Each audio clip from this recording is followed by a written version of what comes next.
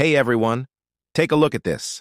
This isn't a scene from a sci-fi movie. This is Enceladus, one of Saturn's most fascinating moons. See those incredible jets shooting out from its south pole? Those aren't just ice particles, they're massive plumes of water vapor and ice erupting into space. NASA's Cassini spacecraft flew right through these plumes and made a stunning discovery. The water contains salt and simple organic molecules, the very building blocks of life as we know it. This has led scientists to a mind-blowing theory. Beneath its thick, icy shell, Enceladus is hiding a vast, warm, saltwater ocean. Could this hidden ocean harbor life?